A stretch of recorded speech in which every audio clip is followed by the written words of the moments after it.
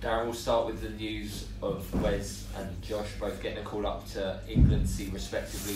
It's a fantastic achievement for them. Yeah, it's really good. I believe it's Josh's first time. Yeah. And obviously Wes has been in the squad before, so they're aware of Wes's ability.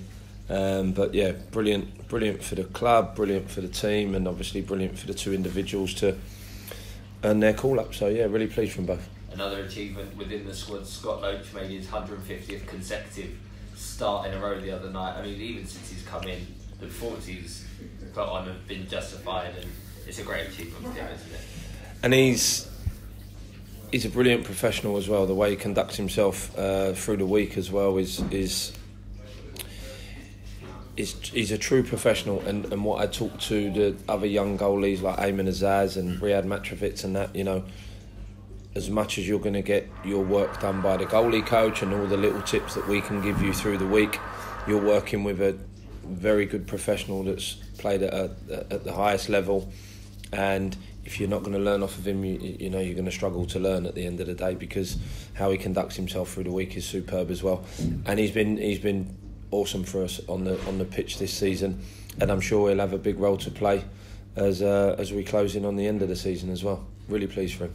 Onto the game this weekend, we faced Stockport County. It's a funny meeting last time we played them, because I mean we didn't pick up the win, but we didn't play badly that day. But we've come a long way since then, so it's set up to be a decent game.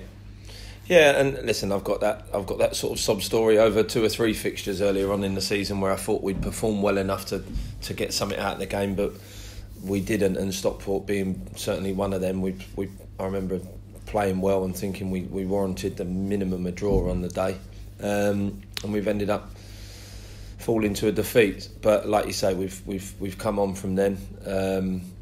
We have an almost fully fit squad to pick from as well, which gives me enjoyable headaches. And you know, we go there on the back of a good run of games where we should be confident. We've had a couple of little bumps recently with Solihull and the trophy game, but you know, in terms of where we are with our league form and how we've been playing and picking up points, you know, we are in a good place at the minute.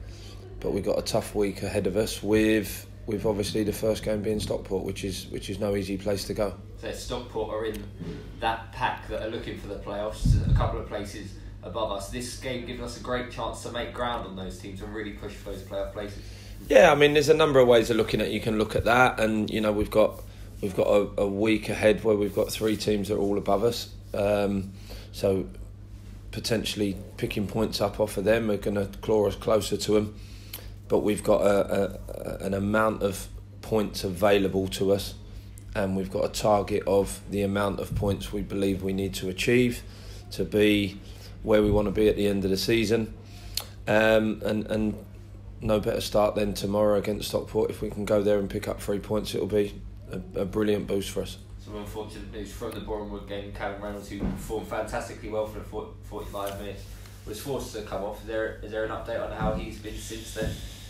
Yeah, it's not great news. He took a blow on the head, which required some hospital treatment. So he needed, I think he's had it glued in the end rather than stitching, and a little bit of mild concussion, which would have kept him out for 2 weeks anyway with the current rules.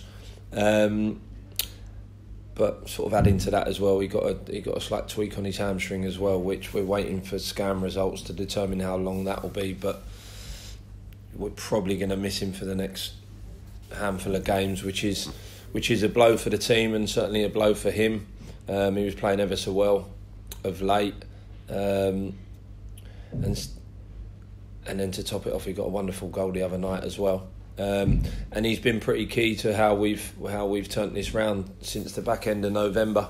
He's a terrific lad and a real good player. So it's going to be a loss to us, but thankfully we've got Harry back, we've got Ricardo, we've got obviously Sweeney and Elliott. So we've got some cover there, but it's a blow for him and a blow for us. Yeah.